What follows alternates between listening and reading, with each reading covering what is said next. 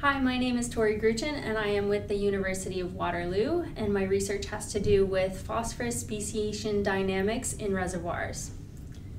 Eutrophication has been caused by excess nutrient runoff, and ever since the 1970s, policies have been put in place to decrease this phosphorus loading to Lake Erie and local reservoirs.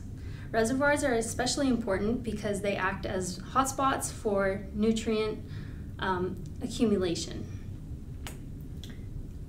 Despite the decreases in phosphorus, these water bodies have continued to experience reemergence of algal blooms, and it is argued that this is because of soluble reactive phosphorus, SRP, which is the bioavailable portion of phosphorus.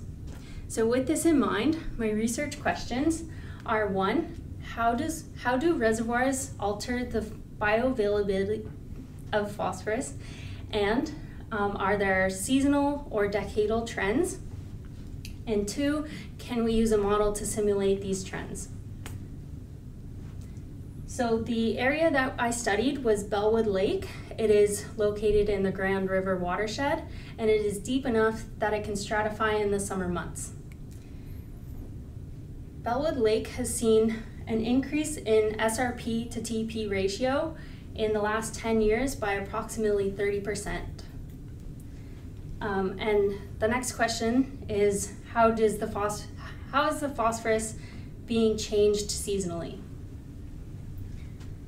So here I found that in April, during spring runoff, the inlet loading was greater than the outlet loading, meaning that the reservoir was a sink for SRP. From May to October, the outlet was greater than inlet, meaning that the reservoir acted as a source of SRP. Looking at the magnification of SRP to TP ratio from the outlet compared to the inlet, I found that the SRP TP ratio was doubled in the summer months.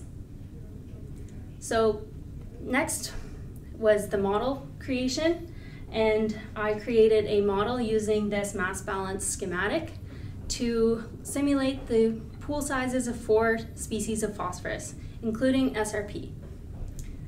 What I found with this model was a pretty good fit for SRP and TP at the outlet of the reservoir, with a Nash-Sutcliffe efficiency of 0.8. In the future, this model can be used to look at the impact on reservoirs that changes in climate change or reservoir management may have. So in summary, we found that Bellwood Lake doubled the SRP-TP ratio from inlet to outlet in the summer months, and that the SRP-TP ratio has increased by approximately 30% over the last 10 years. So what these two mean is that, or what they suggest is that the SRP is being remobilized from previously deposited phosphorus in the sediments and is triggering algal blooms. Thank you.